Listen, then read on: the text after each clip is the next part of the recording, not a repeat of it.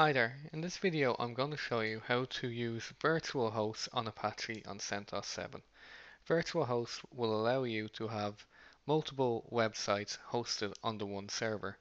To get to this point you'll need to have Apache installed, and I'll link to my video on how to install Apache below. If you're also just using one server for testing, you'll have to configure DNS to allow you to fully test, so I'll also link below my video on how to manually set DNS on a CentOs server. Okay, so the first thing we're going to do here is create two folders for our two new sites in the Apache directory. So let's just see where we are here by typing pwd, and you can see I'm in var www html. So you'll need to cd into here by doing cd var www html. Okay, perfect. So the first thing we want to do is create our folders. So I'm going to type in sudo mkdir. I want to call this site1. Prompt it, enter your root password. Okay, and then I'm just going to press up to go up to my previous command and change that to a 2. Perfect. And I'm going to type in ls now, and we can see I have site 1 and site 2.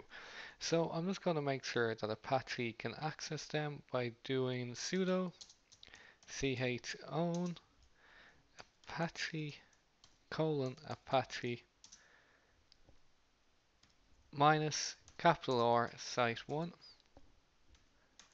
Okay, and I'm going to press up arrow again and going to press site 2. Okay. Okay, now that we have created our two site folders, I'm just going to create two quick files in each folder so we know which site is which. Okay, so I'm just going to type in vi, and I'm going to type site1 forward slash, I'm going to type in index.html. Oh, I'm just going to put sudo in front of this as well. Okay, I'm going to type in my password, and I'm just going to type in, this is site 1, press escape, W, Q, exclamation mark to come out, and I'm going to press my up arrow, and I'm just going to come back to 1 and change this to 2, and I'm just going to press I to go into insert mode and type in, this is site 2. Escape, WQ, exclamation mark. Okay, perfect. Okay, now that we've created our two sites, let's create our sites available and sites enabled folder in our Apache config settings. So the first thing I want to do is I'm going to cd /etc /httpd. Okay, type in ls and I can see I'm in the right place. So first I'm going to type in sudo mkdir sites minus available available,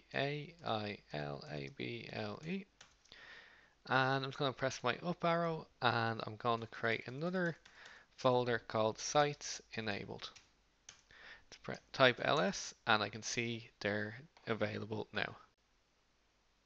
Okay, now that we have those two directories created, let's configure Apache to make sure it can see them. So I'm going to type in vi, well, let's type in sudo vi. I'm just going to tab here and I'm going to go to conf, and I'm going to go to httpd.conf. Okay, so I'm going to page down to the end of this file here. I'm going to press I to go into insert mode. I'm going to press enter to come down, and I actually have this on my clipboard here, and I'll include this below so you can just copy and paste in.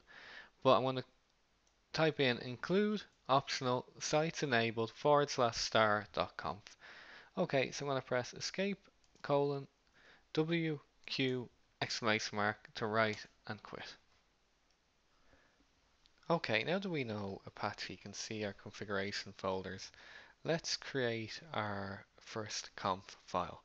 So what I'm going to do is I'm going to cd into sites available here, and I'm going to type in sudo vi site1.com.conf, And it's important that you do have the .conf extension at the end of your file.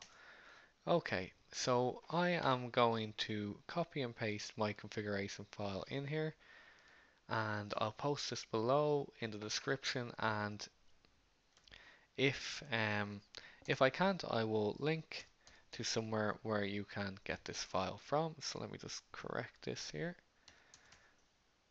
Virtual host, I'll take a copy of this as well. Okay, virtual host site1.com, site1.com, the path to site1, and just some error logs. So that all looks okay. So I'll type escape, colon, write, W quit for write quit, WQ for write quit, excuse me. Okay, let's make sure that's there. Okay, and now let's do sudo cp. We'll take a copy of this. Site1, we're gonna call it site2.com.conf. Okay, let's do ls here. Okay, perfect. Let's go by site2.com.conf. Oh, excuse me, I'll come out of this. So sudo vi site2.com.conf, and where you see 1, just change it to 2. Okay, so I'm now doing that here. 2, site2, site2. I'm going to press escape, colon, WQ for write quit, and exclamation mark. Okay.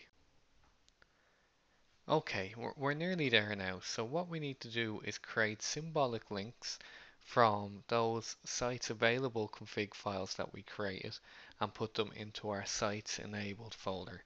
So I'm going to type in sudo ln space -s etc httpd sites available. I'm going to take site1.com.conf and I want to type in etc httpd sites enabled, and I'm going to call it site1.com.conf, and I'm going to do this for site 2 as well. So I'll press the up arrow to get the previous command and just change site 1 to site 2 and then press return.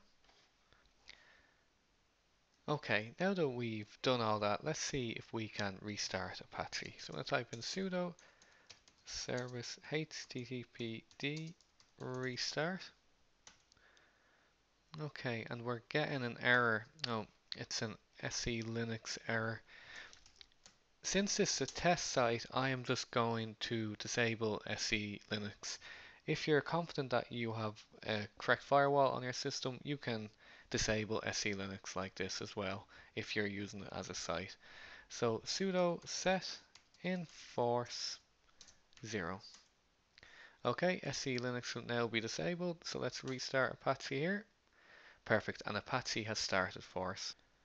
So in the near future as well, I'll create a video on SE Linux and show how to correctly set permissions on folders in SE Linux, but for the time being, just sudo set enforce 0 will disable SE Linux. Okay, now let's have a look at our Firefox and let's see if this is working for us now. So we now have two sites on the one server. So I'm going to type in site1.com. Perfect.